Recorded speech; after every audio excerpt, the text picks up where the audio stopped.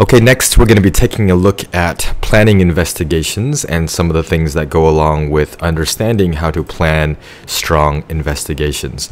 In general, a plan is like a recipe, like when you follow a recipe to cook your favorite dish. Inside the plan, we should be able to understand what kind of equipment is going to be used, what types of materials are going to be used, and how we're going to actually use them. In your plan, you have to give some instructions about how you're going to collect data or stuff that's going to be used to help you answer your question. So measurements made in an investigation are called data. Here's a small raw data table that you might, scribble on a piece of paper and then later put it into a chart for easier understanding. Notice the basic things are here. You should have a title, a better title. This shouldn't just say data table. Maybe it should say something like table, showing how the height is affected by the time. I've got the time here, I've got the height, whatever your independent and dependent variables are. I've also got the units, and I've got the numbers, and the numbers are recorded to the same number of decimal places for easy communication. This is important, the words accuracy and precision, to be accurate and precise. And sorry, my writing here isn't very clear. Accurate says close to the actual value. Precise means repeat measurements are close together. So we're going to see that in more detail over here. And there's a little diagram that I'll show in a second. Let's just go forward a little bit so you can see. Okay, so you can take a look this diagram here with the rest of this information as well. So let me go back a bit. Accurate data is data that you collect that is close to the true value of what you're trying to measure. So for example, if I have a iPhone in front of me and I'm trying to measure the length of the iPhone has a true actual length. And when you're measuring it with a ruler, and then your friend measures it with a ruler, and then Billy Bob measures it with a ruler, you all might end up with slightly different numbers because of the way that you set up the ruler or how you lined it up. But we want to try to get as close to the actual value. So one of you, you or your friend or Billy Bob, if one of you is better at doing the actual measurements, you might get a measurement that's more accurate than your friend or Billy Bob. So that's what accuracy is. So accuracy is trying to hit the target and getting the actual value of the measurement you're trying to make. Precision, or having precise data, means each time you repeat the measurement is very similar. So if you are dropping a little umbrella type device that you've made, each time you drop it, it'll take a certain amount of time for it to fall down. When you repeat that measurement with the exact same variables, when you drop it again, if the time it takes is very similar to the previous one, then you're being really precise.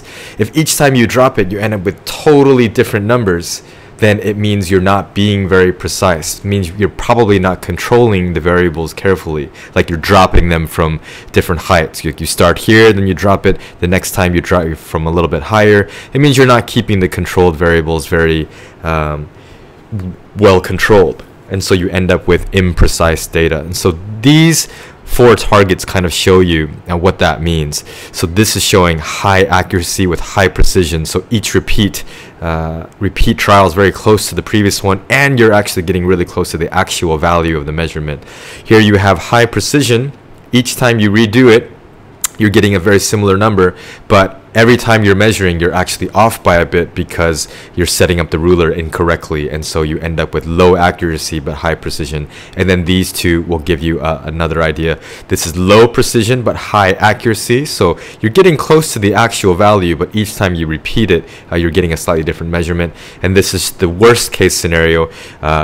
All your numbers are different, so you're being very poor with your repeat measurements, so low precision, and none of them are actually close to the actual value. So this is the situation you definitely want to avoid, but all of them are worth talking about. The spread of sets of repeat data is small if precise data is collected. So if you look at, if this is a little graph, if this is your average point, and this is the highest point, and this is the lowest point from your data set, for example. So let's say this is your data set. You plot the average, and then you end up with the maximum and the minimum. So I can see that for this measurement, there was less precision than, for example, this measurement, because there's less of a spread. More spread here, less spread here. Less precise, more precise. And you can talk about that in your evaluation as well too. And one more thing to take a look at, to think about, is something called uncertainty. And uncertainty is related to accuracy as well too, because when you're using a ruler and you're saying, oh, I think it's 2.1 centimeters or 21 millimeters, it could actually be a little higher than 21, but you just can't tell because our eyes are not that good and we're not able to see that small. So those are some of the numbers that you need to think about as well when you're recording it. So that is called uncertainty. Some other things to look at: when the same investigation is repeated several times, the data should be similar and therefore repeatable. So we talked about that a little bit. So a lot of R words here. If other groups do the same investigation, they should be able to get, they should say they should get data that is similar or reproducible. So repeatable means every time you do the experiment, you're getting similar results. So that's precision. And if another group is able to do the experiment, they should get data that is similar as well. It needs to be reproducible as well. And scientists need to be very good about their methods so that when another scientist looks at their method and tries to do the same experiment, they should be able to reproduce the results. If no one else can reproduce your results, then it becomes very suspicious, and now everyone's like, okay, maybe you didn't really do good science, or even worse, maybe you're making up the results to try and get a result that might make you famous or make you make money or give you fame. You know, everybody wants to be famous, but you can't do it by cheating. And so that's where science is important, because people are required to check each other's work to make sure you didn't just make it all up. Okay, types of data. We've looked at this. If you're making a measurement like length or mass, this is called continuous data, and it's quantitative, right? And it's you can measure it on a ruler, and you can get values like 1.5 or 1.55, or if you're using a very sensitive scale, you might see 1.546. That's called continuous data. It can have any value, and length, temperature are these kinds of examples. Another type of data is discrete. This is also quantitative, but can only have whole number values. So for example, if you're saying counting the number of frogs that you can fit in a room before Mr. Lee starts to scream, then you can only have whole number of frogs, like 1 frog or 2 frog or 3 frogs. It wouldn't make sense to have 10.5 frogs. Actually, that would probably make me scream worse, because I would see 10 frogs and then half a frog, and the half a frog would be pretty frightening. But anyways, I think you understand what I'm saying. If you can only count whole number values, then it's called discrete data. And then finally, categoric data is qualitative data, so not quantitative. So categories, colors like red, brown, green, blue, you would have to plot on a bar chart, or cold, hot, warm, not really quantifiable things. A better thing to do would be to use temperature, but because you're using these words cold and warm to describe things, it's considered categoric, and you can't plot a quantitative graph. Okay, how many measurements should you be taking in your plan? This is what you need to think about. If you're doing something that you need just a small range of data, so this word right here, range, is the spread of data that you'd like to actually include. So if it's temperatures, then for example, are you going to record from zero, from freezing temperatures all the way to boiling?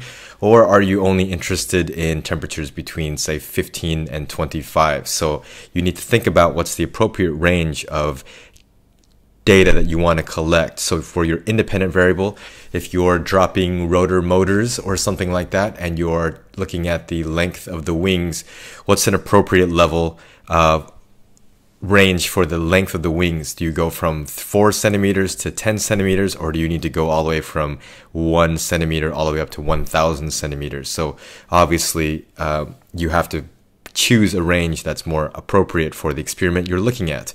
And how many of those different temperatures need to be tested, or how many of those different lengths? So between 1 and 50 centimeters, do you need to record 1 centimeter and then 2 and then 3? Do you have enough time to do that? Is it going to be more useful to just do, for example, 1 and then 5 and then 10 and then 15 to give you an idea of how to answer your research question? And then finally, you need to be able to include something called a risk assessment. So any kind of investigation that you're planning, is there a likelihood of damage or harm to the people who are conducting the experiment? Or if you're doing experiments with live organisms like cockroaches or worms or slugs or crickets, is what you're doing actually ethical and morally sound? Is it bad? Are you going to be harming these things? Can you use them for the experiments and then put them back into the environment? That would be ideal, of course. So a risk assessment, or using anything dangerous in the lab like fire or knives or scalpels or any kind of thing if you're doing a dissection. So you need to mention something about the risk assessment. So very last slide here for this video. A plan should include the scientific question you're trying to answer, the variables, the independent and dependent variables, a list of variables and how to control them. So after you've written down the controlled variables, next to them, you should say about how you're going to actually control them. Why do you need to control them? What could happen if you don't control them? Because they may likely affect the outcome of your experiment. A prediction of what you think will happen and why, a list of all the equipment you need, and we mentioned a risk assessment, and how will you use the equipment to collect accurate and precise data. So a very carefully created plan should be able to be carried out by other scientists or other students in the classroom to try and produce results that are reproducible. Someone else must be able to follow your instructions and be able to do the same thing as well too. So here's just a little thing you can try on the side if you have time. So thinking about what kind of how you would write a plan for this kind of simple little investigation. Alrighty.